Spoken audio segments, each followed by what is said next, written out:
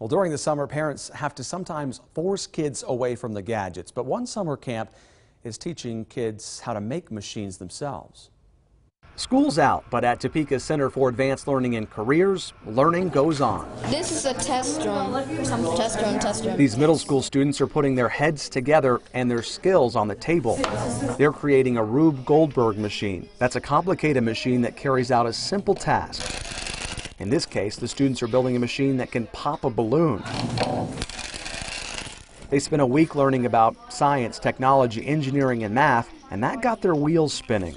The only limitations for these machines were their own imaginations. You're free to do whatever you want to do, build whatever you want to do. Here are the materials, bam, build it.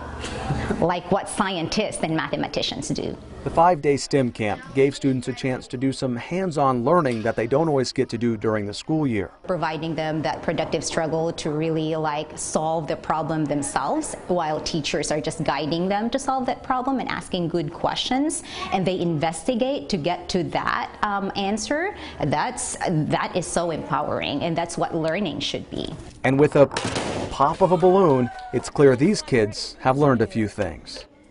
And that camp was put on in conjunction with the KU School of Education. Pretty cool about that. KU faculty were at the camp to provide feedback for the teachers on ways that they could improve in the classroom.